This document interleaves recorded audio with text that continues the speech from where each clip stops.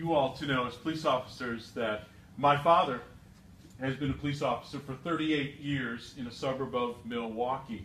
He actually started as a beat cop, which meant that he was walking the beat from midnight till 8. Can you imagine doing that in the Wisconsin winter? In his almost 40 years of service as a police officer, I never once heard my father say or complain about not being thanked enough. He felt it was his sacred duty.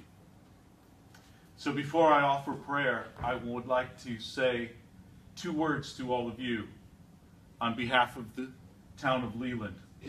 2 words we'd like to say are thank you. Thank you very much.